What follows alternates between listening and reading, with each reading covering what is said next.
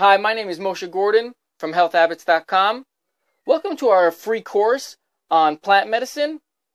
This is going to be a 5-part series, completely free. If you're watching this video on YouTube, you will be able to follow along with the course without a problem just by watching the YouTube videos. But in order to fully participate, I would recommend that you sign up for our emailing list, and that way we'll be able to send you all of the course materials, PDFs, MP3 downloads, as well as all of the links that you'll need for studying in order to keep up with the course. We're going to start off with this first class. I'm just going to give you an introduction to the world of plant medicine and herbal remedies. And then afterwards, we're going to go through 4 of the major systems in the human body.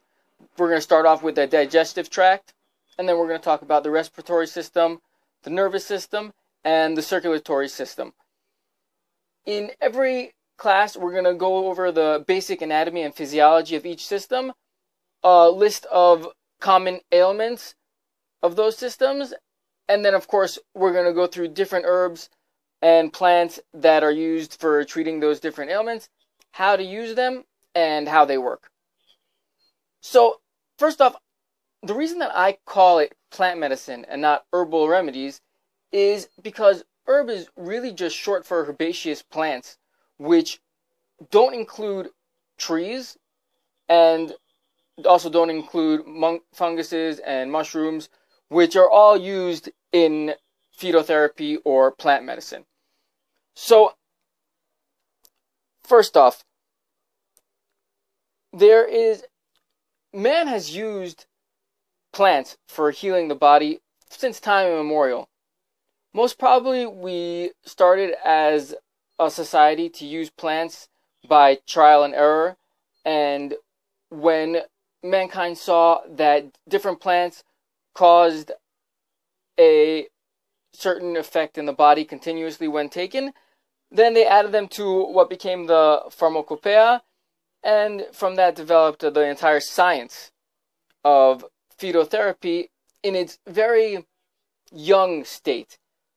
Because when we came into modern times, we were actually able to take these observations and turn them into actual facts and figures through modern chemistry and pharmacology. We've learned to actually detect which chemical elements in the plants are causing what effects in the body. And therefore, turning the entire science of phytotherapy and plant medicine into a more effective way of healing the body. Now, a lot of people don't think that plant medicine is a reliable form of therapy while treating disease in the body. And what I love to talk about are 2 great examples of herbs that were originally used in traditional medicine and in modern times have been the actual active ingredient or phytochemical, which we're going to talk about shortly, was able to be synthesized in a laboratory and is now sold worldwide as non-prescription medications. The first one is the plant, the ephedra plant, which in Chinese medicine is called mawang, which is used all over the world nowadays as decongestant. The phytochemical in the plant, which is called ephedrine, was synthesized into what is called now pseudoephedrine and could be sold in every pharmacy as a nasal decongestant and also for congestion in the lungs.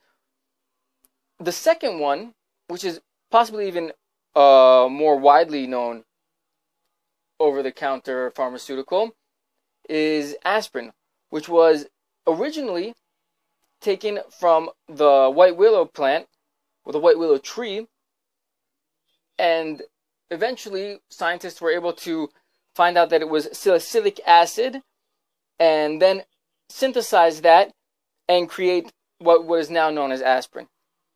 in addition to these two examples, these are just two examples that I like, but of course we have morphine, which is obviously a prescription medication, which was originally taken from the poppy plant. We've got quinine, which is used for treating malaria, which was originally used by the native South American Indians for treating fever and pain, and then became what we know as quinine, which is also which is also a prescription medication used to treat malaria. And the last one that I love to bring up as an example is lovastatin, which is an actual natural phytochemical, which can be found also in the oyster mushroom, and also, which is very interesting, is in something called red yeast rice, which is used widely as a food, and also in medicine in China. In traditional Chinese medicine, it's also used to strengthen the blood. For some time, it was sold in the United States as a food supplement, but later on it was forbidden by the FDA to be sold as a food supplement because it contains a prescription medication.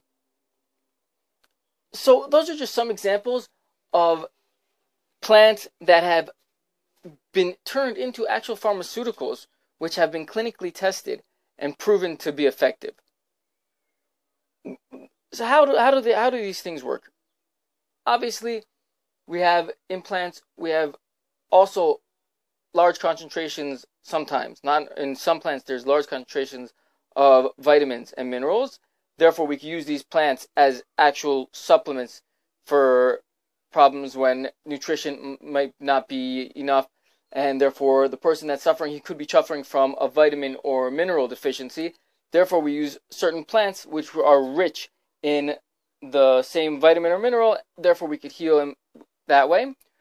But the true magic of plant medicine comes from the phytochemicals, which are secondary metabolites which interact with the cells in the body in different ways.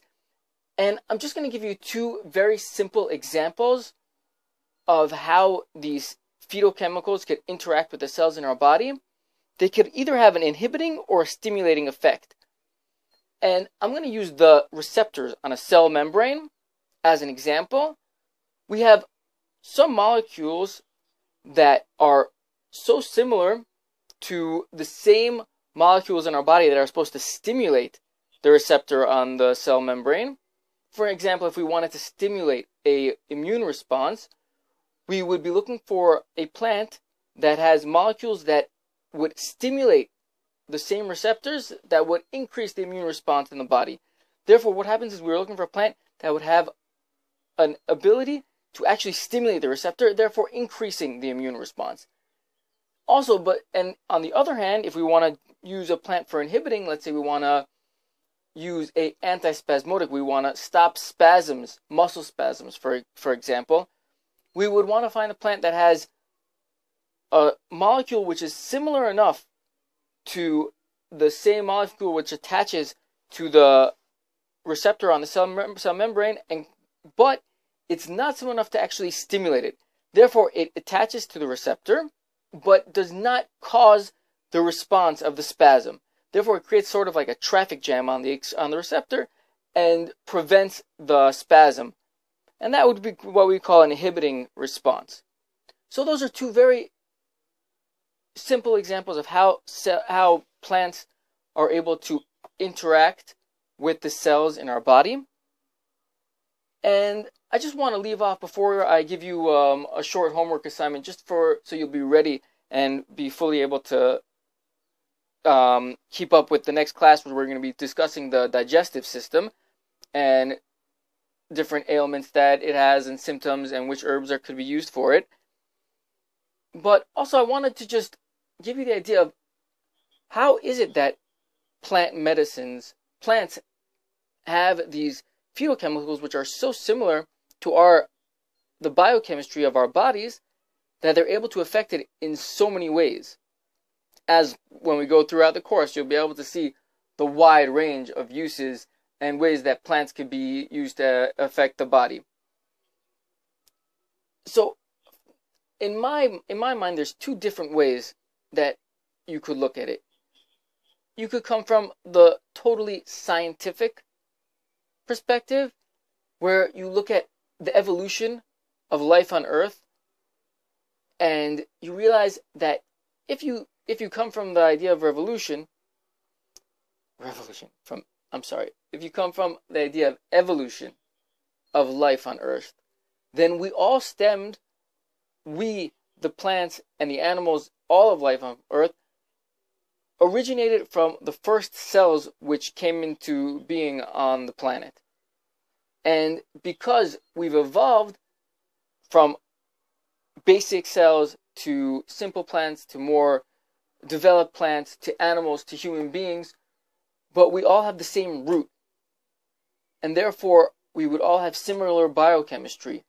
And therefore, plants, even though they're far away from us as human beings on the evolutionary level, but we are still related and still have certain phytochemicals that are able to interact with the chemistry inside of our bodies.